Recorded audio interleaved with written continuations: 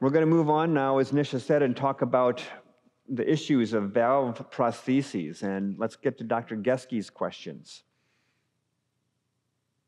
So, question number 1 is a 38-year-old man undergoing aortic valve replacement for bicuspid aortic stenosis with a St. Jude bileaflet mechanical prosthesis.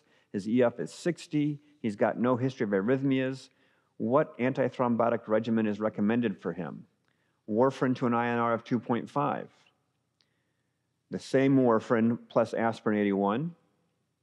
Warfarin to an INR of 1.5 to 2. Or apixaban dosed appropriately for his renal function.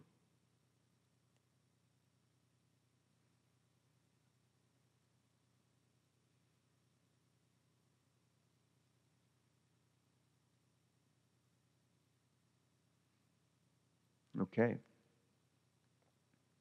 Question number 2. A 55-year-old man with a Medtronic Hall mitral prosthesis has a stroke. Her INR at the time of the stroke was 2.8. Her antithrombotic regimen is warfarin with a goal INR of 3 and aspirin 81. What should we recommend now that she's had the stroke? Increase the aspirin to 325, no change in warfarin. Add clopidogrel. Increase the target INR to 3.5. Increase the target INR to 4.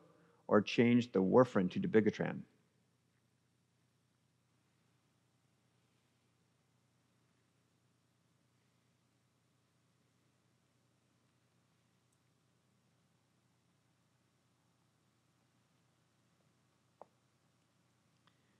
Question number 3. An 83-year-old man presents 5 years after mitral bioprosthetic implantation. He's got New York Heart Association Class 2 dyspnea.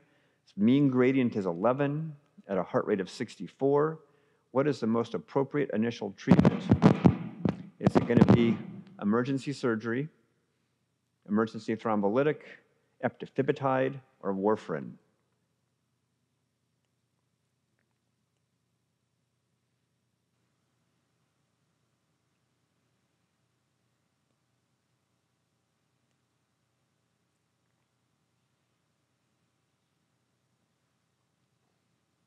All right. And question number 4, a 78-year-old woman presents for annual physical 3 years post-surgical AVR. She's doing well. A short ejection murmur is heard on exam over the aortic area. No cardiac imaging has been performed since shortly after surgery. What is the most appropriate recommendation? Order a transthoracic echo to determine her prosthesis gradient. Repeat her exam in 3 months. Do the transthoracic echo in 1 year at a return visit, or no cardiac imaging is recommended for this individual.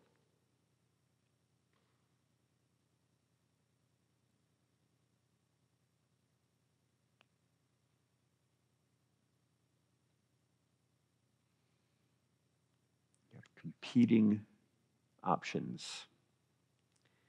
All right, so Dr. Geski, working in the valve clinic, and our course, one of our code planners here, is going to talk to you about prosthetic valves. Again, this is super important. When to follow up, antithrombotic regimens always are going to be tested on the board examination. So Jeff, tell us what we need to know. Well, thank you for the introduction. It's a pleasure to be back to talk about prosthetic valves. And I have no disclosures, although again, the sense of humor disclosure remains from as it did with prior talks. I remember pretty vividly when Dr. Nishimura approached me to give this talk. He came up to me and he said, Jeff, we'd really like you to give a talk at the board review where you describe the types of prosthetic valves and compare their relative benefits and risks to explain why you might choose one versus the other. And I said, yeah, I think I could do that. And then came the day when the learning objectives were distributed, and I realized maybe this was more than I thought it was going to be. But we're going to distill all those learning objectives down, and we're going to talk about all of prosthetic valves in a nutshell. And in order to do that, we'll really be looking at the 2020 valve guidelines with also some information from the 2017 update. But when you look at the references that are here, they have something in common. And especially after our last lecturer just gave these 2 masterful lectures on valve disease and as part of these valve guidelines, you know, there's a little bit of pressure giving a lecture like this to do a good job. So hopefully we still cover things accurately. In order to do that, we're going to first look at types of prostheses, and we'll discuss mechanical versus prosthetic, bioprosthetic. We'll then talk about which valve do you choose for which patient, and we will specifically address surgical aortic valve replacement versus transcatheter aortic valve implantation. We'll then move on to management of prostheses. We'll talk about antithrombotics, follow-up timing and when to do imaging, dental cares, and perioperative considerations. We'll conclude with a laundry list of complications spanning from structural failure all the way to patient prosthesis mismatch. So let's start off with types of prosthesis and just broadly bucketing things. A prosthesis can either be mechanical or bioprosthetic. If we look at the mechanical ones, there's these old ball cage valves, and we don't implant these anymore, but they're quite durable. So it may still be that you encounter a patient that has one of these ball cage valves. There are tilting disc valves, as shown here, the most modern of these being the Medtronic Hall valve, which has a central post that this valve leaflet pivots upon. And that'll come into play a little bit later when we're discussing what normal looks like, that this valve has a central post. But almost all mechanical prostheses that are implanted nowadays are bi-leaflet valves, with the St. Jude being the most commonly implanted, but the On-X valve, shown in the upper corner here, also having some very special considerations that we'll talk about a little bit later. Mechanical prostheses can be attached to a tubular graft that helps to replace not only the valve, but the ascending aorta. So here are some examples of valved conduits. Now, we said that there can be mechanical prostheses, but there can also be tissue prostheses. Let's look at different types of tissue prostheses. Many of these are xenografts, meaning they come from animal origin, whether it's porcine, bovine, equine, and they could be a pericardial nature, they could be an explanted jugular venous valve, but there's a lot of different flavors of xenografts. These can be stented valves, as shown here, or stentless valves, and just like mechanical prostheses, they can be attached to a tubular graft and therefore form a conduit. Autografts, really the one that we talk about in this scenario is the Ross procedure, wherein the native aortic valve is explanted and the patient's pulmonary valve is transposed into the aortic position. Homografts refer to cadaveric grafts that come from humans, and these can be used either as a valve alone or as a valved conduit. Transcatheter prostheses fall under the umbrella of bioprostheses. Here shown are the Edwards Sapien valve and the Medtronic core valve. And I used to, as I would describe these valves, I would say they're kind of like the new kids on the block. But really, these have been around long enough to realize that the new kids on the block are getting kind of old. So I don't know that I would describe them as the new kids on the block anymore. But know that these are here to stay and continue to shape the landscape of prostheses. So when determining which of those valves to put in for which patient, we need to ask ourselves one very important question. And that question is, which is the lesser of the evils? There is a trade-off between durability and antithrombotic need when choosing between mechanical prostheses and bioprostheses. So let's dive into that a little bit more. And know that this transcatheter revolution has really changed a lot of which valve for which patient. There has been an enormous shift in our clinical decision-making. I might even describe it as this. A paradigm shift. So with this paradigm shift, we've seen that different patients may now be getting bioprostheses that previously we would have thought about mechanical prostheses. Partner 3 taught us that we can implant these in patients with low operative risk, because we see that there is low risk of composite death, stroke, and rehospitalization with TAVI compared to SAVR. So who cares? What do you mean? Why is this a paradigm shift? Well, previously, mechanical prostheses would be used if we thought that a patient might require future reoperation on the valve, but now there's this possibility of valve-in-valve implantation that doesn't require a sternotomy. but there's still some unanswered questions and some requirements. You need a big enough hole to put in the new valve. There's a little bit of nesting Russian doll phenomena whereby you can put something inside of something, inside of something, inside of something. Eventually you run out of space, and the durability of valve within valve is not that well studied. So how do the 2020 guidelines direct us? There's some age-based criteria as to who should receive surgical AVR versus TAVI. They say that SAVR is preferred if the age is less than 65 and the life expectancy is greater than 20. TAVI, on the other hand, is preferred if age is greater than 80 and life expectancy is less than 10. And if you're in that middle ground of 65 to 80, that shared decision-making is key. SAVR should be preferred if transfemoral access is not possible, whereas SAVR also should be considered if you are approaching an asymptomatic patient with very severe disease or rapid progression, some of these class 2A recommendations, because those weren't really what was studied in the TAVI trials. And TAVI is preferred if the patient is inoperable, if SAVR is not an option, but the life expectancy is greater than 1 year. How about mechanical versus tissue? Who should get each of those? Mechanical valves should be considered in patients under the age of 50 undergoing AVR or under the age of 65 undergoing MVR. And you should also consider mechanical valves if the patient already has a need for antithrombotic therapy, because they're already going to be anticoagulated anyway, so that downside ends up being not much of an evil. There's a new kind of asterisk on this slide in that the 2020 guidelines talk about the Ross procedure being a class 2B, wherein in young patients you could consider transposing that native pulmonary valve into the aortic position. Now, I would caution you, in my mind, many times Ross is a 4-letter word, meaning I'm not real thrilled about use of the Ross procedure because you can take a 1-valve issue and turn it into a 2-valve issue. But there have been some analyses at very experienced centers looking at Ross procedure to suggest that this may be appropriate in very select instances.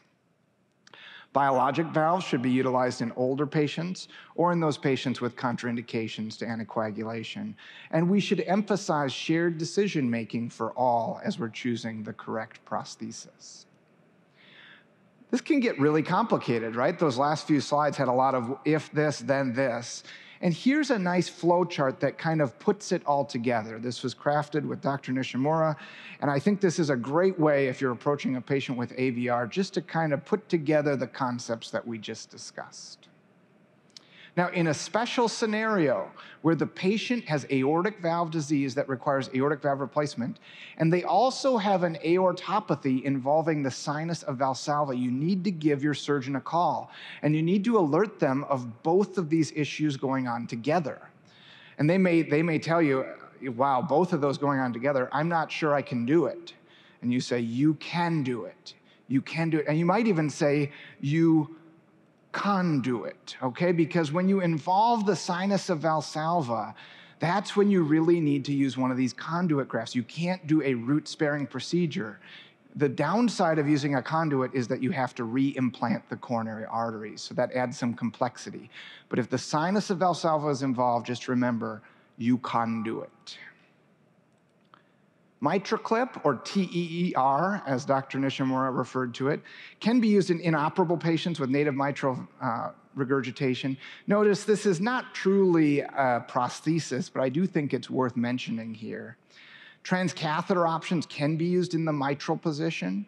The mitral trial, MITRAL, studied valve and MAC, and what we learned from that is that this is feasible, but there's very high mortality and morbidity associated with it. Similarly, valve in ring or valve in valve, transmitral valve implantation is evolving. All right, well, we've talked about types of prostheses. Let's move on to management now, starting with antithrombotics.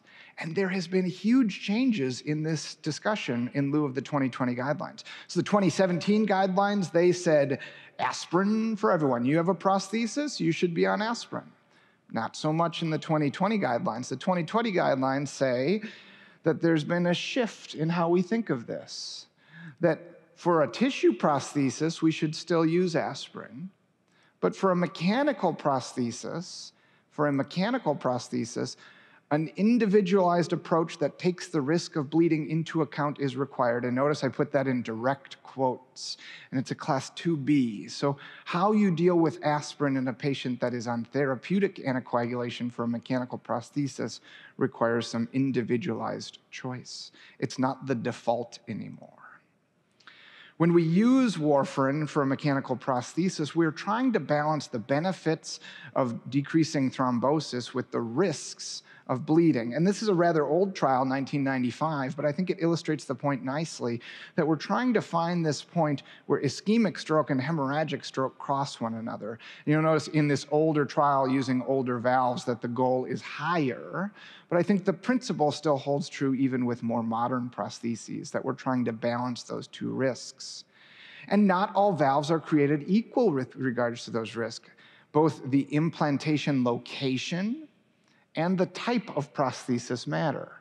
So for an aortic prosthesis, those are at lower risk than a mitral prosthesis, which are at lower risk than having both mitral and aortic prostheses. And using a modern bileaflet valve is at lower risk than a tilting disc or a caged ball. So this comes into play as we assign what our goal INR is for these prostheses. What about direct oral anticoagulants? Should we use those in mechanical valves? What is the data? Well, this is the study here. This is the REALIGN study that looked at dabigatran for patients with mechanical valves. And what we learned is that this is not good. These patients did poorly. The trial had to be stopped early. And so if you're thinking about a DOAC in a patient with a mechanical valve, that is a Mona Lisa frown. Do not do that, okay? With one little caveat is that there's an ongoing trial right now called PROACT that's looking at apixaban in a very specific instance of the on-X bileaflet prosthesis implanted in the aortic position. This is an ongoing trial. I would not recommend use of DOAC for any mechanical prosthesis at any time with current data. How about bioprostheses? Is it okay to use all these DOACs with bioprostheses? The 2017 and prior guidelines did not specify, but there's been a shift in this. Now the guidelines tell us that as long as you're 3 months out, it is okay to use a DOAC in those scenarios. So if you have a mitral valve repair with some prosthetic material, if you have a bioprosthesis, it is okay after you go beyond the 3-month implant time frame. And that 3-month implant time frame comes from Galileo data that suggests that we should perhaps not use DOACs in that initial window. So this is a Mona Lisa smile, okay? The differences here is that DOACs are okay in bioprostheses after 3 months, not okay in mechanical prostheses. So why do we use different INR goals for different positions? Why does that make sense? Well, we think that there's conservation of flow. The amount of flow that goes into the heart is the amount of flow that comes out of the heart. But the speeds that things go across the valves differ, and that relates to the fact that the size of the hole differs. The AV valves, mitral and tricuspid valves, are larger in circumference. They're bigger holes. Therefore, the speed of blood, the velocity of blood going across them is slower. And know that slower flow, stasis, is actually part of what causes thrombosis. When you have a big metal valve with slow flow going across it, it's more thrombotic. So we can put this into a graphic schema to understand the modernness of the prosthesis and the position, to understand our anticoagulation goals and our thrombosis risk. So here we go. As we go from aortic to mitral to tricuspid, our risk of thrombosis goes up. And similarly, as we get older with regards to our prostheses, our thrombosis risk goes up. And if we're in that corner of an aortic prosthesis with a modern bileaflet valve, then we have this very specific time when we can have a lower INR goal, as long as there's not additional risk factors. So your next question is, well, what risk factors? Well, I'm glad you asked, because here they are. Atrial fibrillation, previous thromboembolism, hypercoagulable condition, or a reduced EF less than 30%. If these are present, then you may have a higher INR goal, not that lower INR goal. So let's think about it again in a different format. If the stars align, you have an aortic position graft. You have a bileaflet or a Medtronic Hall, so a more modern prosthesis, and you have none of those 4 risk factors, then the stars are aligned and your INR goal is 2.5. Now, there can be actually a super alignment. And the super alignment is when you have an aortic position with that on-X prosthesis and no risk factors. And actually, those patients can have an even lower INR goal of 1.5 to 2. It's a very non-thrombotic prosthesis and allows us to have a lower INR goal. And I've definitely had patients that desire this prosthesis because of this effect. If the stars do not align, then you have a higher INR goal. So non-aortic position, or an older prosthesis, or risk factors, then your INR goal should be 3. If you're in that first 3 months after you implant a bioprosthesis, then you should be on warfarin with an INR goal of 2.5. If it's a transcatheter valve, then the jury's still out a little bit whether this should be dual antiplatelet therapy versus warfarin therapy, and I would say that that's not entirely clear which one of those is the best approach. Beyond 3 months, no risk factors, you should be on aspirin. If you do have risk factors, then I think this results in very individualized care, because you might have the patient just on therapeutic anticoagulation.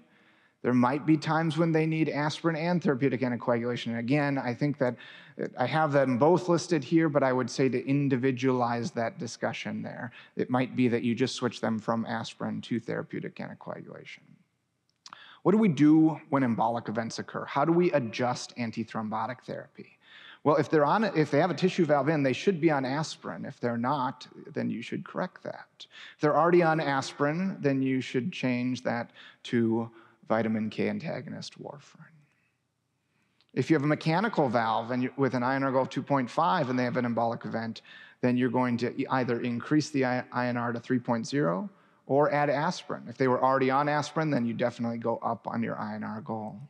If your INR goal was 3.0, then you're going to jump all the way up to an INR goal of 4.0. And that might make you nervous at first, but actually remember that 1995 trial where the lines crossed was actually farther out near this INR 4.0 goal.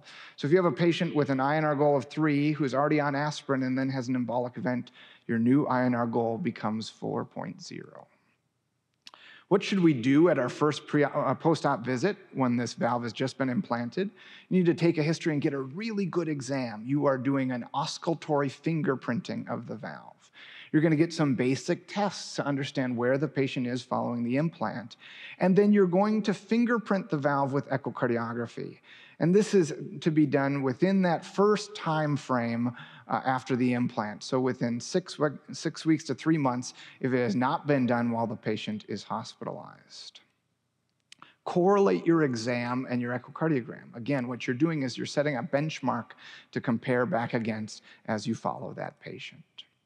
The next 5 slides include just a few little things that I would think about for each of the different prostheses. I'm going to go through these fairly quickly. They're mostly there for your reference. For ball cage, you can have multiple clicks. You could hear a rattle.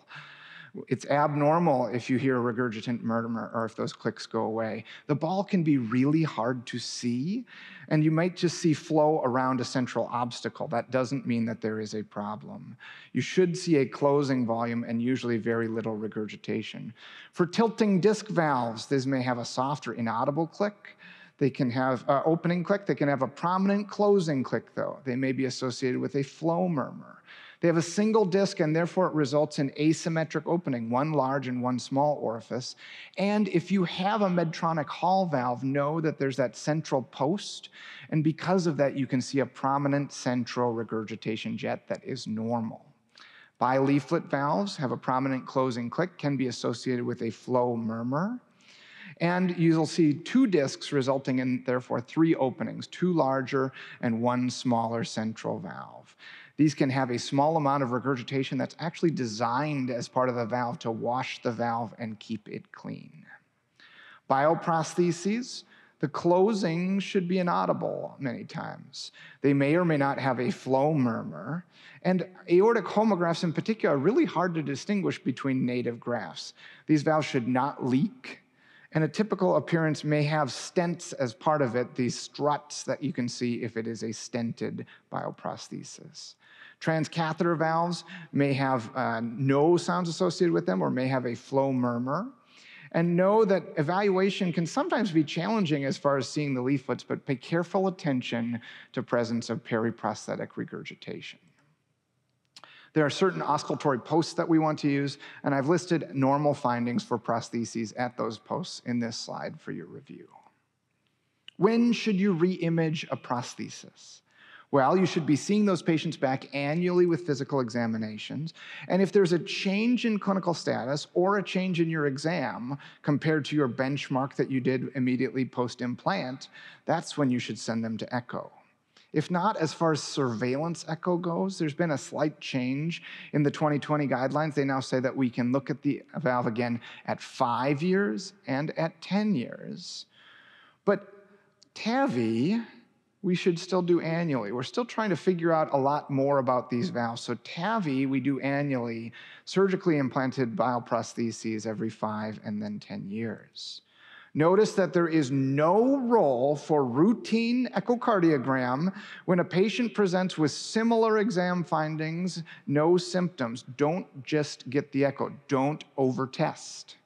Be a great exam question for the boards. Dental cleanings are important. We've learned about this from Dr. Cullen. So don't forget dental history. Anyone with a prosthesis, you should gather a dental history. These patients should be undergoing dental cleanings twice per year. They should receive dental prophylactic antibiotics for anyone with a prosthesis, anyone with prosthetic material in their heart. And we've learned about this importance even in transcatheter valves or valve repairs from Dr. Cullen, okay? So make sure that you are seeing your dentist. Don't forget the dental history in patients with prostheses. Periprocedural anticoagulation and mechanical prostheses, most patients only have a slight risk off of anticoagulation, and all patients do not need to necessarily have heparin bridging. Continue warfarin in minor procedures with easily controlled bleeding. So the first thing you ask yourself is, do we really have to stop the warfarin? If not, then proceed. If you do need to stop the warfarin, then you have a series of questions that you want to ask yourself. What is the risk of the valve? Are there any additional risk factors? And what is the bleeding risk of the procedure? Now, these first two boxes we've seen already. What's the risk of the valve and what are the risk factors? We talked about that already. So what we really need to ask then is, what is the bleeding risk? So high bleeding risk procedures are listed here. And in particular, I draw your attention to neuraxial anesthesia. There's not a lot of real estate when you're dealing with that, and so you need to watch out for that bleeding. When should we bridge? If you're in the aortic position and you have either a bileaflet or a Medtronic Hall position with no risk factors, then no bridging. Just go ahead and stop the anticoagulation. Everything else, bridge. It's whether the stars align or not. So how about bioprostheses? No risk factors, no bridging. If it's in those first 3 months or you have risk factors, then you have to look at those risk factors and decide, because those patients may warrant bridging. A practical approach, how do you actually do that? So if the stars align, I would hold warfarin for 5 days preoperatively. I'd obtain an INR on the morning of the procedure, and then I'd restart warfarin post-procedure. That's it. For everything else, I'd stop warfarin 5 days prior to the procedure. I'd begin low molecular weight heparin bridging when the INR falls below 2, usually about 3 days pre-procedure, with the last dose 24 hours prior to surgery. I'd then check an INR on the morning of the procedure, restart warfarin immediately post-operatively, remember DVT prophylaxis, and don't be too eager to restart the heparin, because you can result in post-operative bleeding complications. If you have to reverse, use low-dose vitamin K or FFP in emergencies. Don't give low molecular weight heparin in patients who have renal failure. Don't use large-dose vitamin K, because you don't want to end up with excess bruising or bleeding in these patients, okay? So know that bridging is important, just like we learned about from Dr. Cullen's preoperative lecture. We've talked about management of prostheses. Let's move on to the final portion of the talk, complications.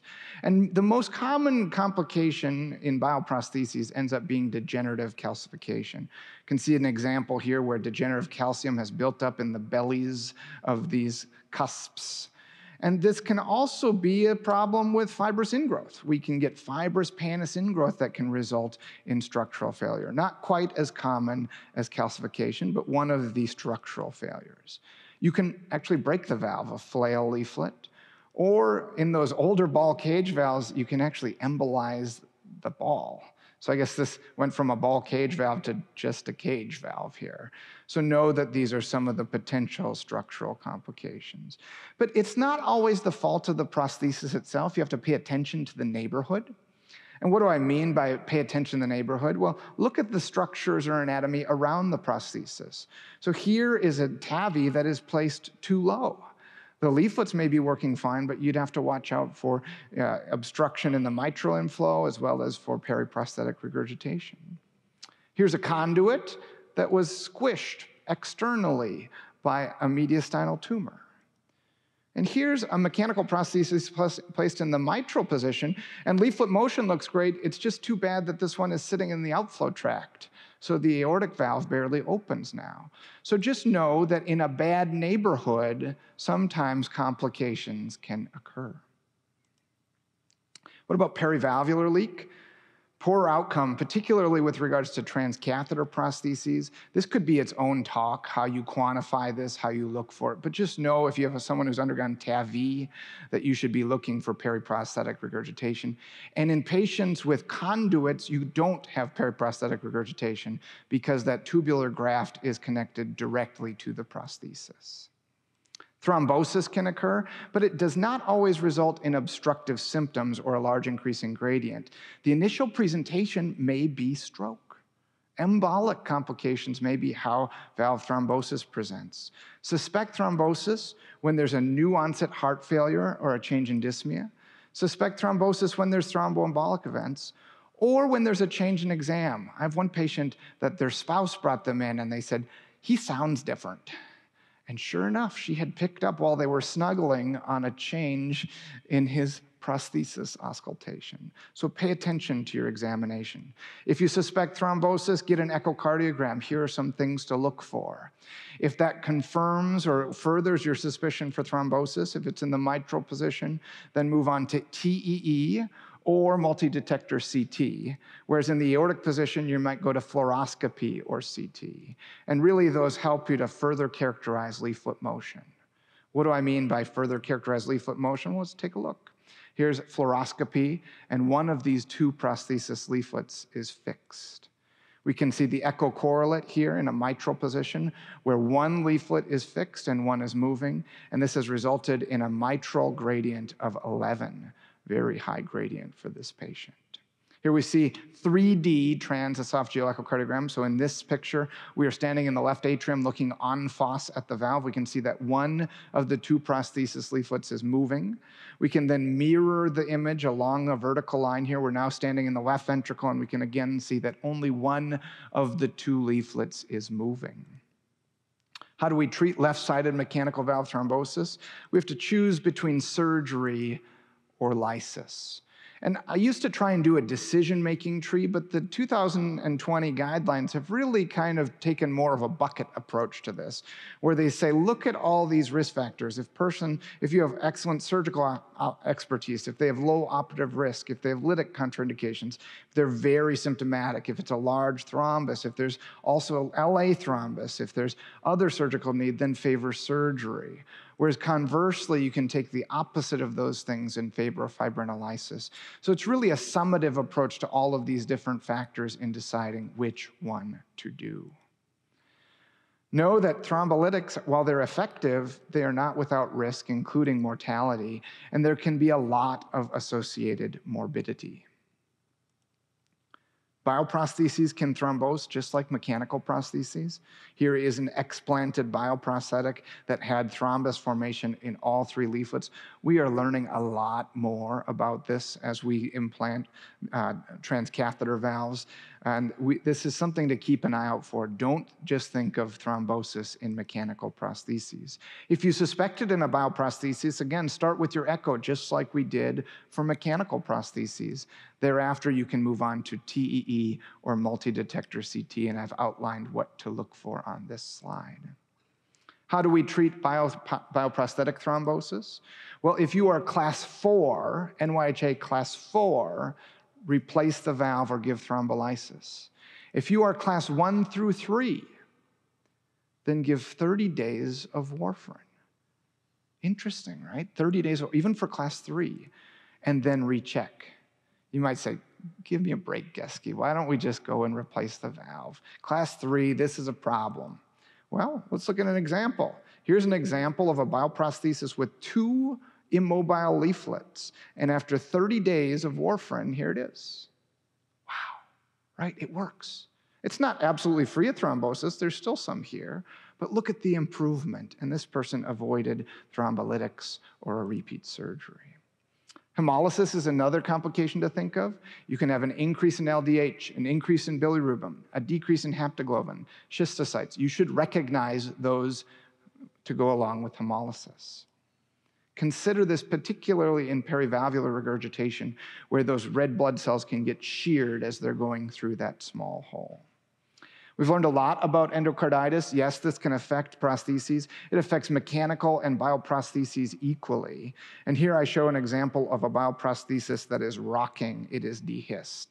So if the prosthesis is a rockin', start thinking about Cullen's lecture on endocarditis, okay?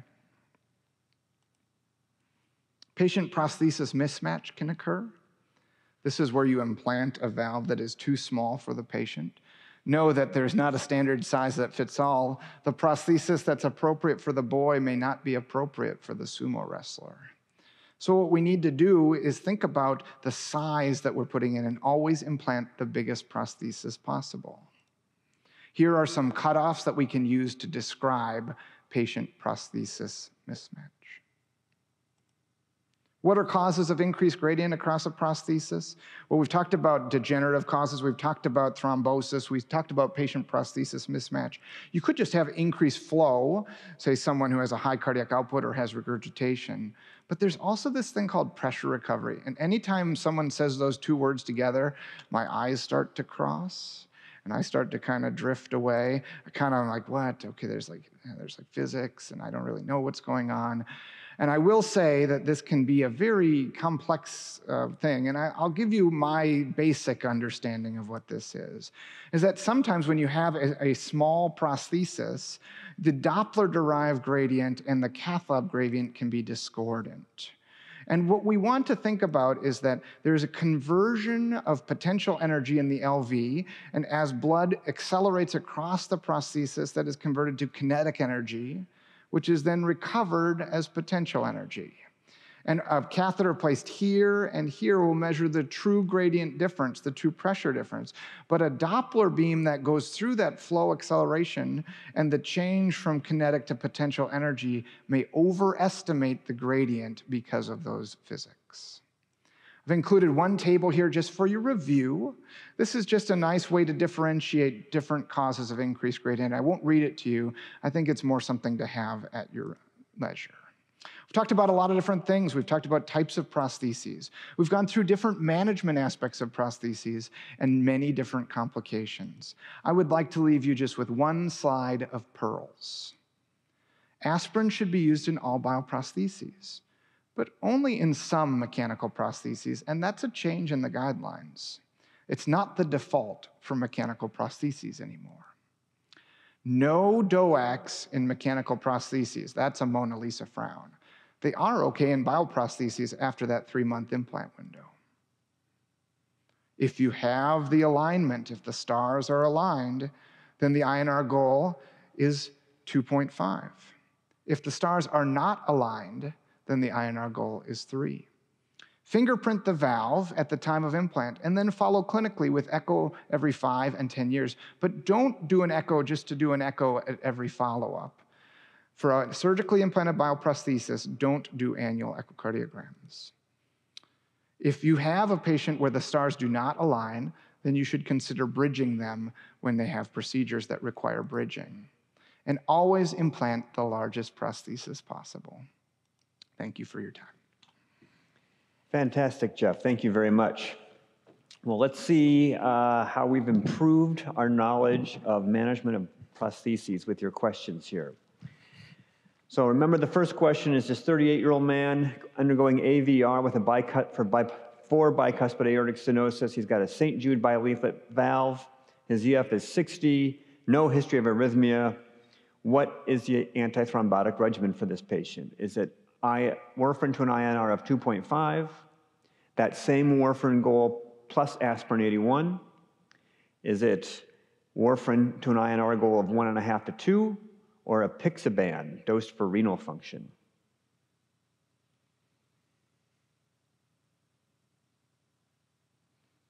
Two-thirds got that right. That is an improvement. So you want to emphasize the point here? Yeah, so I think this is falling in line with the 2020 valve guidelines, that this is a young patient that really has no reason to be on aspirin at this time. And in someone like this who has an aortic position implant with a bileaflet prosthesis and no other risk factors, our stars are aligned, so his INR goal is 2.5. I don't see a compelling reason to place this person on aspirin, which is a change compared to the prior guidelines. So I think this is emphasizing that point, that now the antithrombotic regimen of choice would just be warfarin with an INR goal of 2.5.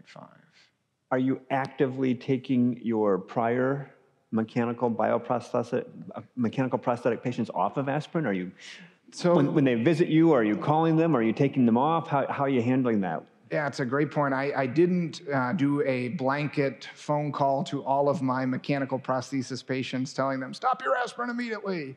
But what I would say is when I bring them back, I'm individualizing that discussion. I think that the wording, which I even put in direct quotes, I thought was very thoughtful about how that is, because if you have a patient with severe coronary disease or multiple other risk factors, you may still choose to keep them on the aspirin. The guidelines don't say you can't, but it's a 2B, meaning it's not really something we would encourage as the default. So I am dropping aspirin in some patients as they return to me for follow-up visits, but I haven't just called everyone and say, drop the aspirin. Having sat on guidelines committees, I'm sure that they debated each word in that sentence and the order in which those words occur.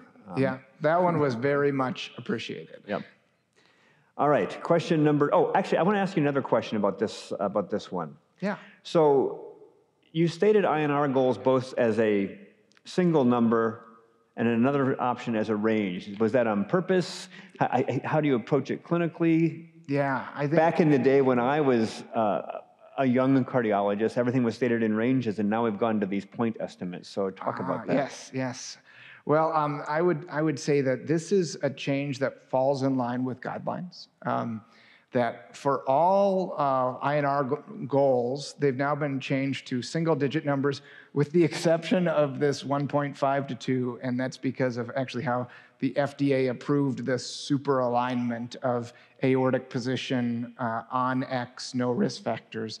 That's approved for an INR goal of 1.5 to 2. And I actually kind of like the INR goal of a single digit. I think it tells us that this is really where we want to be. I think a lot of the variability in outcomes and morbidity that goes along with therapeutic anticoagulation is because of the swings when people are too high or too low. And this really tells us this is the number we want to shoot for. And it's still okay to say, within a range of 2 to 3. It's not like that went away, but how we describe it to patients, how we shoot for it, I think with a single number is a little bit easier to digest. Got it. All right, thank you. The next patient is a 55-year-old with a Medtronic mitral prosthesis who unfortunately had a stroke. At the time of the stroke, the INR was 2.8. The antithrombotic regimen with warfarin with a goal INR of 3, and they were on aspirin. So what do you recommend now? increasing the aspirin to 325 with no change in the warfarin dosing, add clopidogrel, increase the target INR to 3.5, increase the target INR to 4.0, or change the warfarin to dabigatran.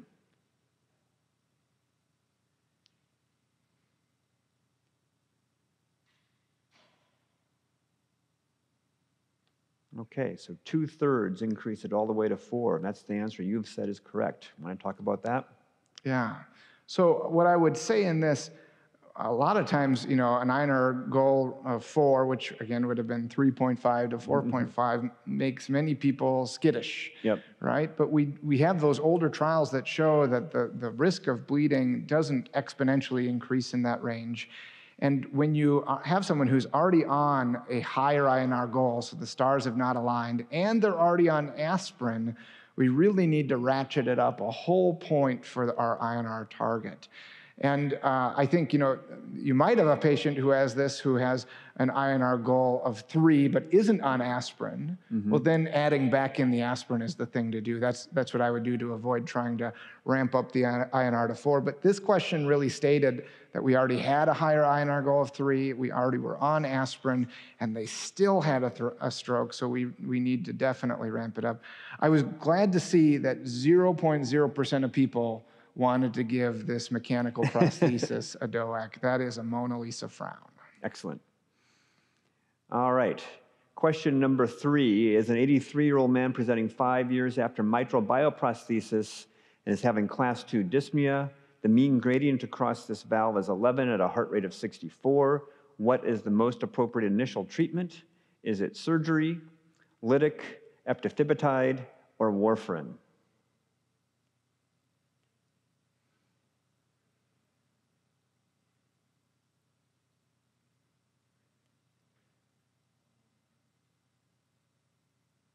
Excellent. Great. So most people said start warfarin, and you demonstrated that case near the end of your talk specifically. And I think even if this was a class 3 patient, I made them class 2 in this, but even NYHA class 3 would be okay. It's only when we get to NYHA class 4 where we say, we're really worried about rest symptoms, hemodynamic compromise, where we need to either go to a valve replacement or lytic therapy. Warfarin is surprisingly effective at improving bioprosthetic thrombosis. And that's a really excellent point. All right. Case number 4, 78-year-old woman presenting for an annual physical. It's been 3 years since she had her aortic valve replaced. She has a 23-millimeter bioprosthesis. She's doing great. She's got a short ejection murmur over the aortic area. No cardiac imaging has been performed since shortly after the operation. So when do we need to image her now? Is it now to determine her gradient? Is it wait 3 months to do it? Should we wait a year to do it, or we just don't need to do it at all? I'm shooting for that 95%, Steve. I don't know. I don't know, but I'm hoping. Nope, I didn't get it. We're probably saving it for one of those PV loops, the 95%. Probably, yes, exactly. So you're saying no cardiac imaging is required. Talk us through again the point here you're trying to make about follow-up imaging. Yeah, so in a surgically implanted bioprosthesis, the times when you're going to image it are you're going to fingerprint it either during that hospital stay or shortly thereafter to say what's normal for this person for their valve.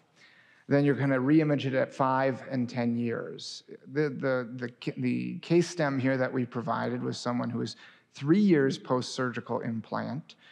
They had no symptoms. They had a normal finding examination. You can have a small flow murmur that goes along with a bioprosthesis. And as long as we didn't have new symptoms that the patient is describing or a change in physical examination finding, the correct answer here is no imaging. And I think this is a very fair question for a board's examination because we really shouldn't be over-imaging these patients. Right now, for transcatheter aortic valve implantation, we're still doing annual assessments. That's what was done in a lot of the trials. Yep. And I think it will be interesting to see how that evolves. I don't think it will stay that way forever. Yep. I think some of that recommendation really just relates to we don't know what the right interval is yet. So stay tuned, I guess, for evolution of that timing. Yeah, I think that is a really important point, and the guidelines do emphasize this, that historic practice has been to do echoes all the time. And the prostheses just don't deteriorate in those annual steps. As long as you are doing a clinical assessment of the patient, are you feeling okay? What are you doing? You're listening to the valve. There's no changes there. That I think this is a really critical point.